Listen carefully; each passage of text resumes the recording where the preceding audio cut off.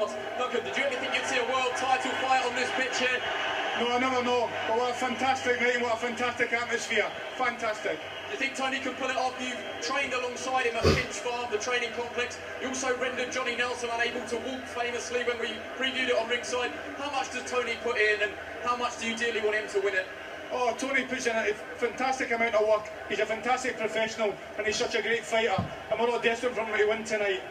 He always said that it was his dream to play up front for Everton. A lot of people say you two would have made a big double act. Yeah, I think they'd have seen a few red cards, I think. But yeah, Tony's a fantastic guy, and we'll wish him well tonight. Thanks, Duncan. Well, Carl, it's cold in here.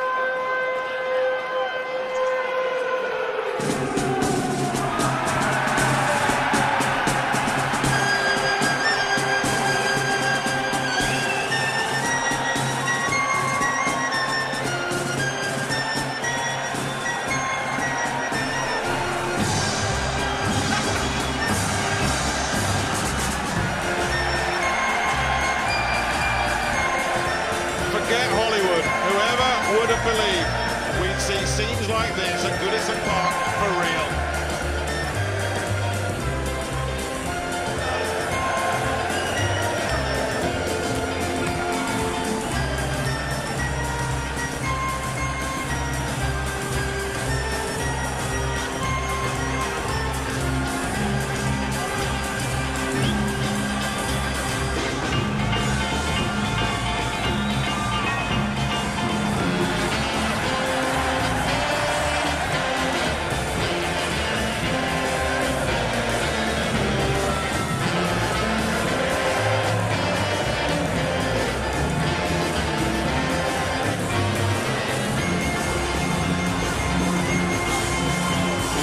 Shots, Jim. The first one too early in his career against Nathan Cleverly. The second one at the wrong weight against Adonis Stevenson, an opponent who was just too good.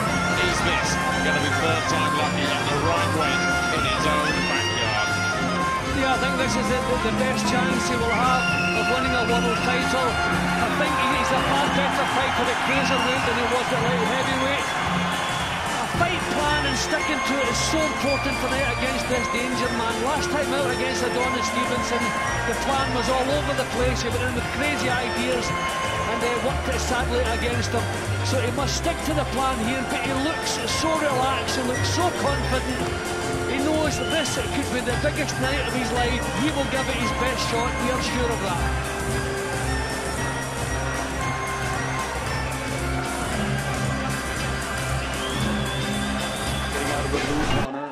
Wearing blue and white, official weight 14 stone, 3 pounds 1 ounce.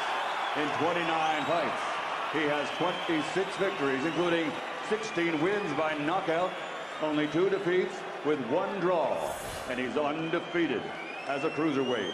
He's the former Commonwealth and British light heavyweight champion, former WBC silver light heavyweight champion, and the reigning European Cruiserweight champion. He is the Cruiserweight fighting pride of Liverpool, England, Tony Bellew.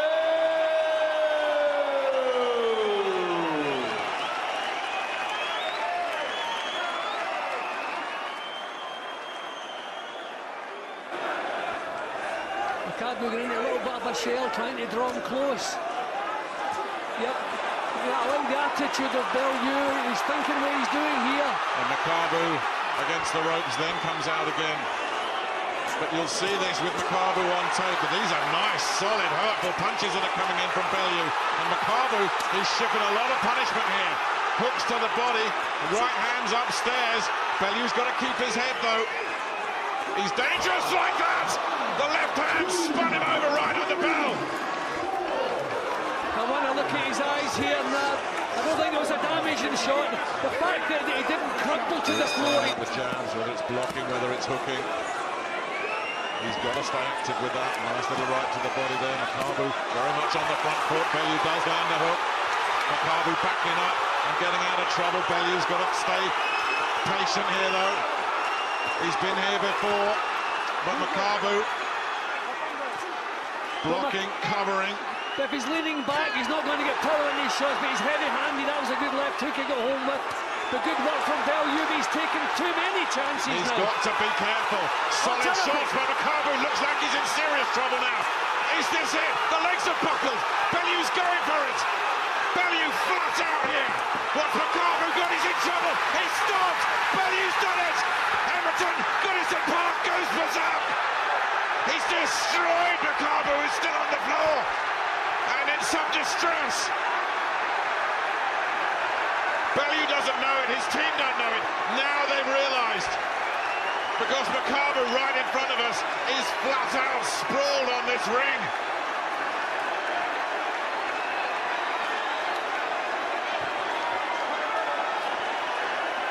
Well, nobody saw that coming.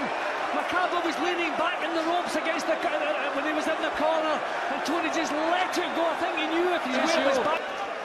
But as I said a few seconds ago, he calls himself Tony Bomber Bellew. Well, those were bombs he was throwing tonight. Terrific punches. He saw his chance and he grabbed it. And grabbing hold. But he was the puncher. He's used to knocking other people out. He's not used to being under pressure. And this is the nice part of boxing, isn't it? I mean, this is what people do not understand about this crazy business. It's a sport. So much. And look at that. Can't be friends before because I think you're a lovely guy and I don't want to be friends before. You'll understand I respect you so much. Don't sort of chat out. He's got to be his own fucking team. Look at him. I have so much respect for you.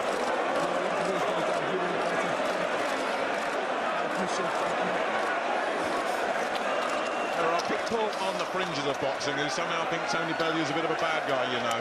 How can you possibly think that when you see and hear a gesture and words like that? What class from Tony Bellew. Yeah, really, really impressive. We were hoping to hear from Carl. It was all over so quickly, but yeah, let's bring you in now, Carl. Your assessment of Tony Bellew and that performance. Well, he caught Makabu with a great shot, going over to the left hook, and then he jumped out. Great performance by Tony Bellew, and you know, Makabu's a good little fighter as well, dangerous, and just fantastic. I can't get my words. I really can't. This is just phenomenal. But again, it shows that Makabu, if he lacked one thing, it was experience at a high level. The best name on his record, a 45-year-old Glenn Johnson, who was at his best many years ago. You know this, tough man at super middle, not at cruiser. And I don't think he'd ever been hit as hard as that. Well, the lack of experience as well. I mean, he should have really tied Tony up, grabbed hold of him, done anything, or even taken a knee. But he stood there with his chin in the air towards the end, and he was getting hit with clean, flush shots. And it was just an absolutely devastating performance from Tony Bellew. And he's a puncher, and he landed some clean, accurate, heavy bombs. And that's the result you get. And just had Makabu, he's sat on his stool now. He seems to be recovered. He looks the part, he looks okay, he looks recovered, and Tony Bellew was there, and we saw them amazing scenes. Boxing, that's what boxing's about. And what it means to him, and what it means to the man he's hugging 20 there. seconds, round number 2. The dream has come true for this fighter from Liverpool, England, here in Goodison Park, Liverpool, the winner, and new WBC Cruiserweight champion of the world, Tony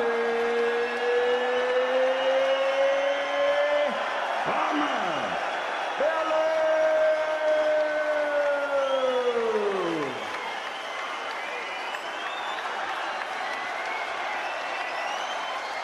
Move over, pretty Ricky Conlon.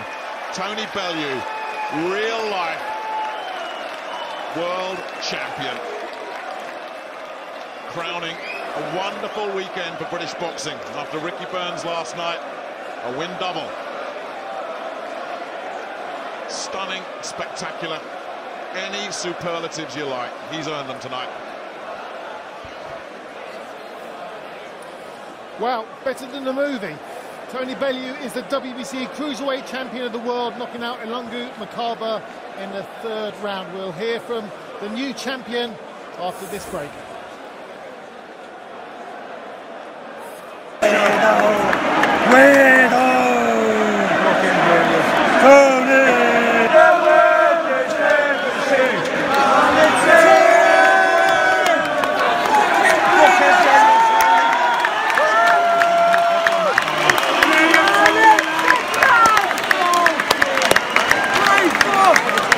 To win the WBC Cruiserweight title of the world, put it into words. I told you, I'm Everton. I am Everton, and that's why I got up.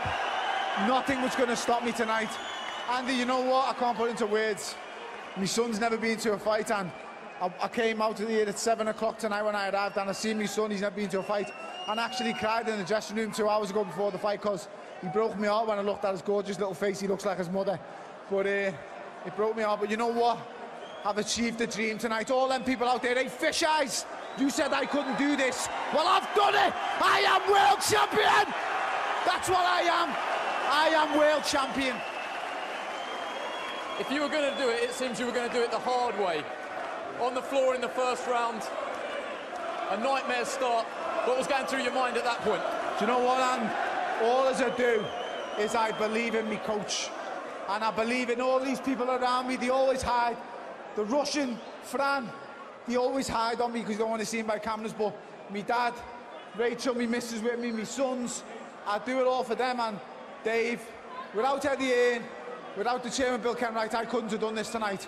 So much credit has to go to them. Listen, the only thing I really have to say is Everton! Everton! Everton! Listen to that. Have you ever seen anything like that? And do you know the last time I seen that? I was in a Hollywood movie. Now it's real. It's real. Michael Buffer's here tonight. Eddie's made it happen. I've lived the dream tonight. Nothing was going to stop me, and I've just beat the best cruiserweight in the world. I'm the best now. I'm the best. I don't care what they all say. I'm the best cruiserweight in the world. Dennis Lebedev, I ain't coming to Russia. Come and get this, baby, because I've got the main belt now. I'm the man to beat in this division. Come and get this, or that bitch from Bermondsey, I'll fight him too. Come back down to your natural weight and fight a real cruiserweight, because you've gone long enough fighting them clowns on that joke channel. Do you know what I've won? And I told everyone here, I don't know how I'm going to do it. I don't know when it's going to come, but I'm going to win. And I've won. I'm WBC champion of the world. After that 1st round knockdown.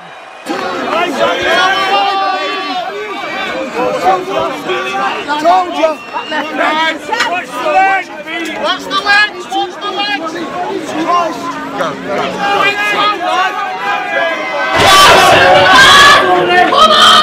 Woo! World champion. And done! What has happened? Are you feeling time?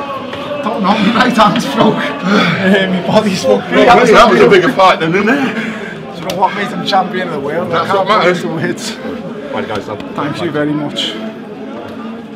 Mick, I've already paid you, haven't I? That's what do you think of packed and ready to go? Oh, don't get him sweaty over me. Oh, God. I love you. Got a bit of value.